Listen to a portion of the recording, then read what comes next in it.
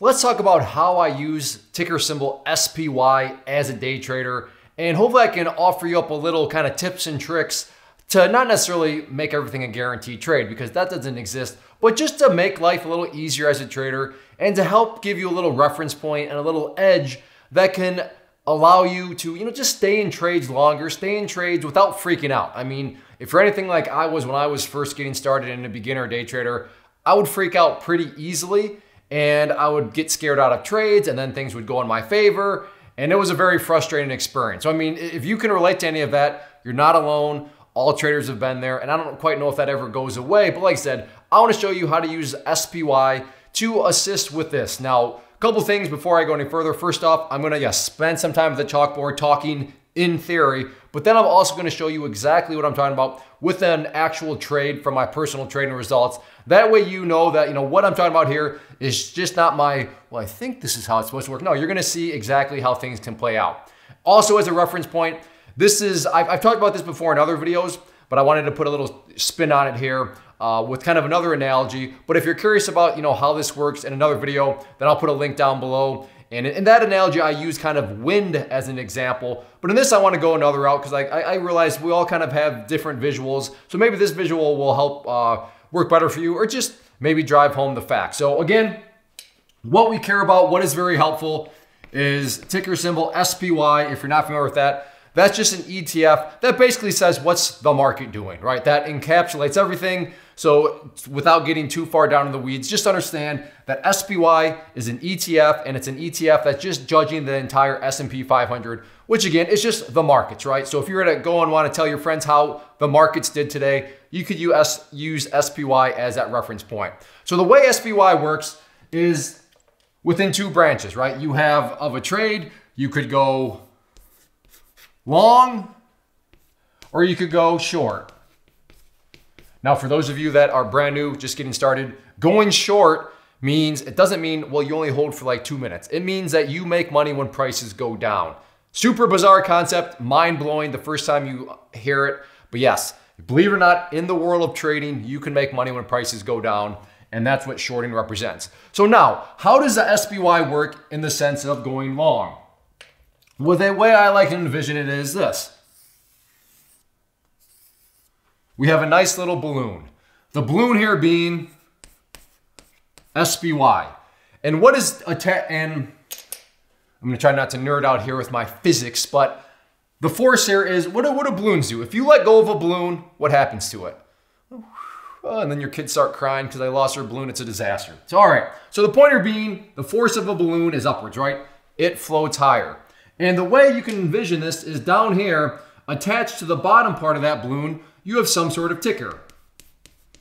That could be Apple, that could be Tesla, that could be Boeing, that could be Facebook, it could be Coca-Cola, but some sort of company out there. I want you to envision it as a ticker. And when the general markets are rising, when the pressure of the markets, when the force of the market, whatever sort of terminology you want to use, is going up like a balloon, just understand that that's going to help pull up everything, including tickers. Now, it's not guaranteed to happen, so I should have probably noted this. I'm not saying this is a guaranteed strategy, but like I said, just little things to help give you peace of mind, to help give you little edges. But if the markets as a whole are floating up like a balloon, then you know what? It's going to help provide whatever ticker you're trading some additional support to the upside. Now let's talk about the other side of things, to the downside. So in this situation, I want you to focus this as the good old ball and chain, right? So what is the ball? SPY. And if you have a ball and chain, what is that doing to you? Well, from a force perspective, and let's look at it like this. Let's say you have a ball and chain around your ankle in water and you're trying to swim. What pressure is that exerting on you? Well, that is definitely a pressure that is forcing you down, that is pressuring you down. Any sort of variation of that terminology. But the idea here, pushing down. So same concept here. Then over here, you have some sort of ticker symbol. And this is the scenario that you're going to see here in just a second that really takes place. So what I'm going to do here is actually assign, not just throw out some random thing, but actually tell you that this was ticker symbol BA, Boeing. So what you're going to see in just a second is me taking a trade and, to use terminology, going short on Boeing. Again, if you're new, that means that I think Boeing's price is going to go down. I want to see Boeing's price go down because that means as a short, I'm making money. So that's the premise of the trade going in. And that is what I believe is going to happen. And you're going to see that things, I don't want to spoil it, but things don't quite go as smoothly as possible. But to not necessarily pat myself on the back, but the one thing I did do right is I understood the concept that sure, Boeing wasn't necessarily behaving in the way that I wanted it to behave, but I knew that there was the ball and chain of SPY attached to its ankle and trying to drag it down, Boeing's sitting there trying to swim. And it was doing a good job for a while of swimming, but eventually, like I said, it's a little spoiler alert, the ball and chain was just too much. So let's get out of the chalkboard, out of the world of theory, and let me show you exactly what I mean. What I'm going to do here is get short at 195.09 because I think this thing, there we go.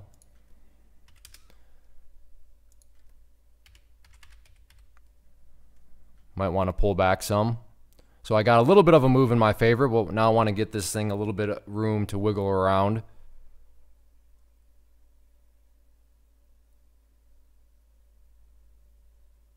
So not the greatest candle that currently formed, but like I said, you got to give these things a little bit of wiggle room here. So let's see if it wants to get back below 195.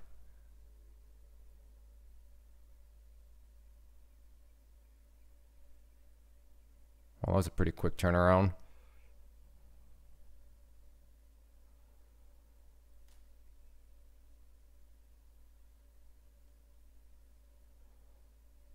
But not looking so good right now. If it does come back down to 195, I will be potentially looking to add to the position because that would imply this bounce here was just pretty much a failed bounce, which is good. So watching 195, like I said, again, potentially looking to add. So added 50 shares more. So now I have 150, average of 195.11. So let's see if this thing can work its way back down below the 195 mark. Excuse me.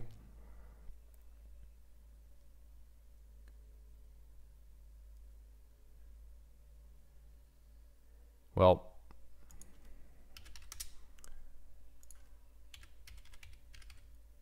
if this goes up over 196.75, I'm going to have to take the loss here.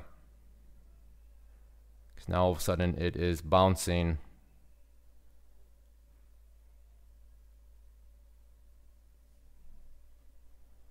So this one very well might have fooled me here.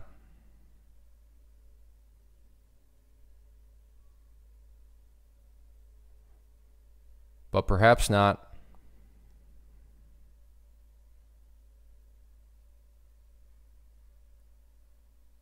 Well, it's a nice candle there that's forming. Wow, so much so that I might look to add another allotment down if it looks like it wants to finally break down through 195. That's a very nice candle. I'm not out of the woods yet, still work that needs to be done, but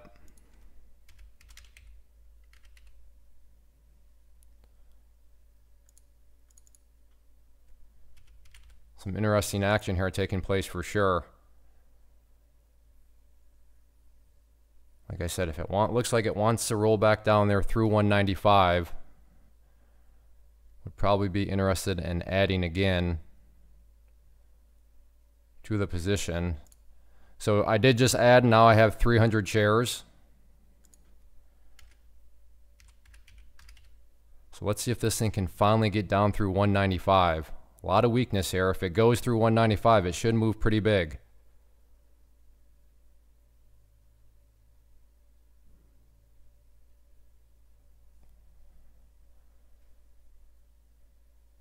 I'm not feeling very good about it though, because right now the markets are moving down and here Boeing is just kind of chopping sideways. So at this point, not feeling very hopeful. Again, markets are pulling back nice, and then here Boeing is just being stubborn and going sideways.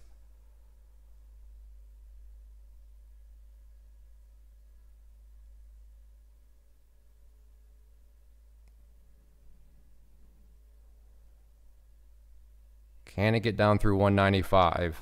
Well, we're at 195. No, we were. And it held very, very strong. But I mean, if it fails now, yeah, this is not good. Markets are pulling back, and Boeing is basically going sideways here. So now if the markets bounce at all, this is not going to turn out well. So I am not feeling very good about this trade right now. Yep, markets are at lows, and here Boeing is just going sideways.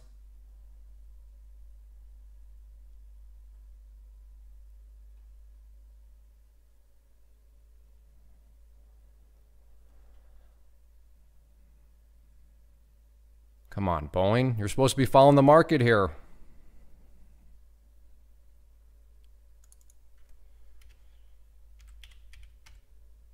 Well,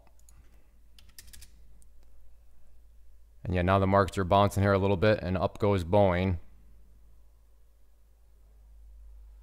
So I'm fully planning on taking a loss here now. What a shame.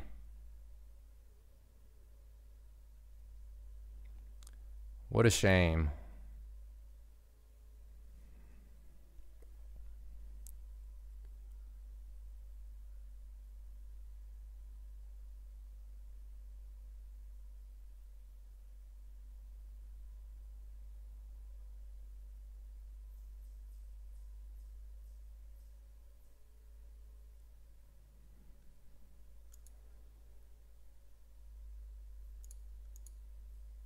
Well, it's teasing me like it wants to go back down. But at this point, I just don't believe it. The markets are just, I mean, like I said, moving to lows, and Boeing is just simply going sideways. So all it takes is for, like I said, just a little bit of a bounce in the markets.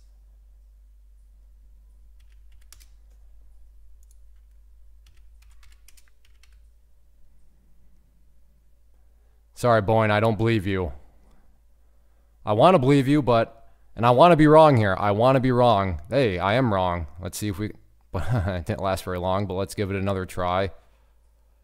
So broke down through there, but then that fast bounced right back up.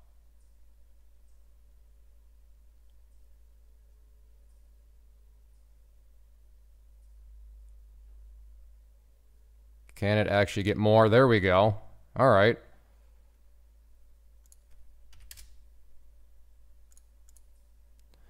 All right, well, I'll go with 100 shares now. Put my stop at 195.01. So, all right, well, it's going to be a winning trade. Now it's just a question of how big of a winning trade is it actually going to be. So now I'm just moving my stop loss down. And this is a good spot to be in, where you just have no idea how big a stop or how big a win is going to be. Because again, I have no idea how far down this is going to go, and that's a great spot to be in. If this breaks down below 194, I'll adjust my stop again, but not until then. So can we get a breakdown below 194?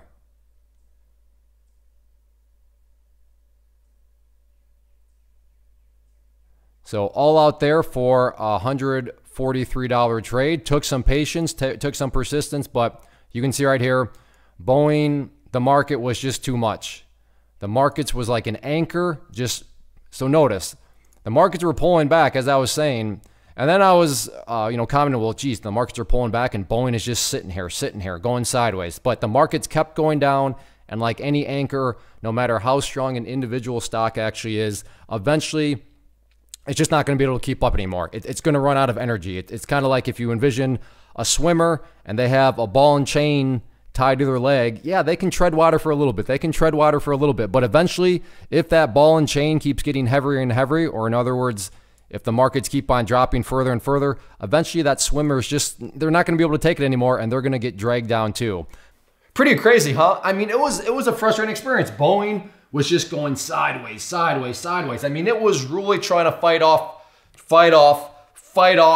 and swim, going sideways. But eventually, the ball and chain with that downward force caught up to it, and you saw that Boeing just cannot tread that water any longer. And from that point, it finally went down, which allowed me to make a nice little gain on it. But had I not been keeping my focus on SPY, had I not even realized about this principle, I could have, I mean, you heard me multiple times saying, oh, this is not good. Oh, this is not good. I mean, I was pretty much wrong. I thought I was going to get stopped out. But the reason why you, and a good question would be, well, Clay, if you thought you were going to get stopped out, why wouldn't you just have gotten out at that point?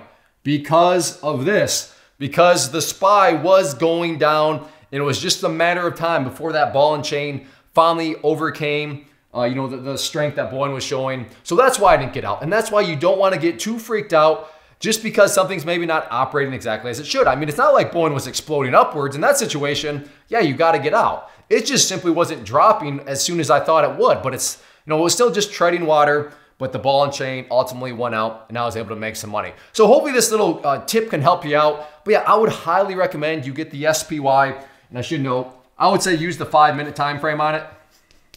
So 5-minute SPY, very helpful indicator, very helpful little kind of side thing you can have to just make trading, not guaranteed success, but to give yourself that little edge and to help you out. So if you enjoyed this video and just videos like this, easy way to communicate that to me is just please hit that like button down below. That way I know that I'm using my time properly with these sorts of videos. Also, comments, questions, suggestions, leave those down below. If you've ever watched any of my past videos, then you know that I do read and will reply to comments. So all those down below. Then also check out the channel as a whole. Lots of other videos. If you enjoyed that little live trade video section that you saw, there's an entire playlist of live trade videos. So you can see, I want to say there's like over 400 of them at this point. But yeah, go check out that. And then hopefully you decide to hit that red subscribe button. I'd love to have you subscribe to the channel. But yeah, get out there, consider using SPY, and understand that the SPY does exert these forces on whatever ticker symbol you may be trading.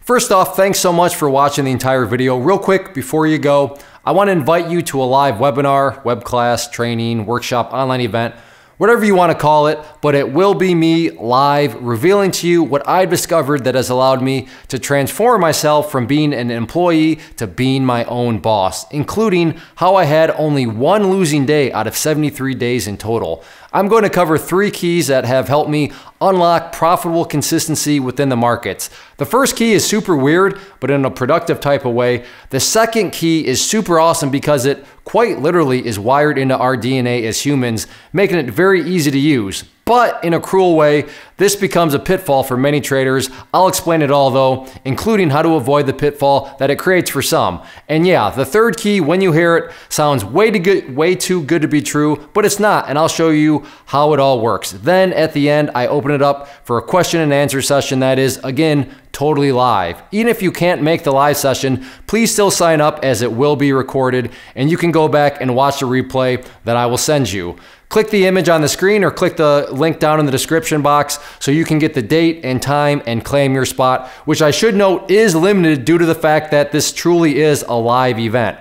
If you have any questions, let me know. If not, I'll be seeing you soon.